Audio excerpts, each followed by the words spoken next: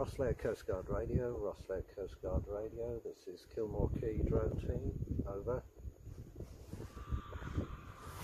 Kilmore Quay drone team, Rosslare Coast Guard Radio, replying channel 5, go ahead. Yeah, Rosslare Coast Guard Radio, Kilmore Quay drone team, we're about to commence drone flight operations here, over. Yeah, Kilmore Quay drone team, Rosslare Coast Guard Radio, that's all copied, and just be aware that Rescue 117 is traffic now from Waterford Airport, over. Rosslare Coast Guard Radio, that's all copied, and normal ops at 30 minutes, over. Yeah, Kilmore Quay drone team, Rosslare Coast Guard Radio. Roger that, ops normal every 30 minutes, we'll be listening out this channel, over.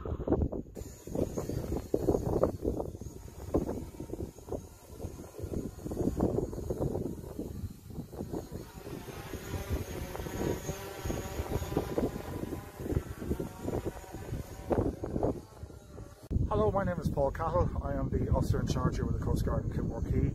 This year we were one of the teams to be chosen for drone operations, so we've been asked on a number of occasions as to how the use of drones will help us within our operation.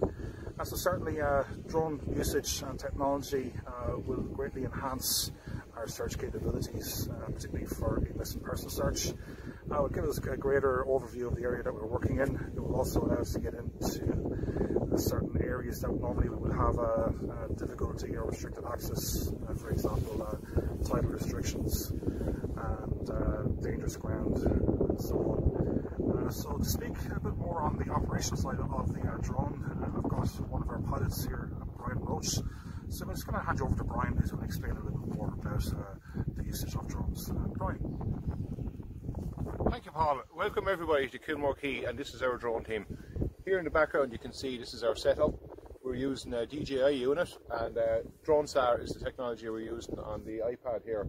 Paul here behind me is our second pilot, and Paul is actually flying at the moment, and he's gone out to have a look and give you an idea and just to show you the capabilities that here in Kilmore Quay we can do in an area when we be tasked.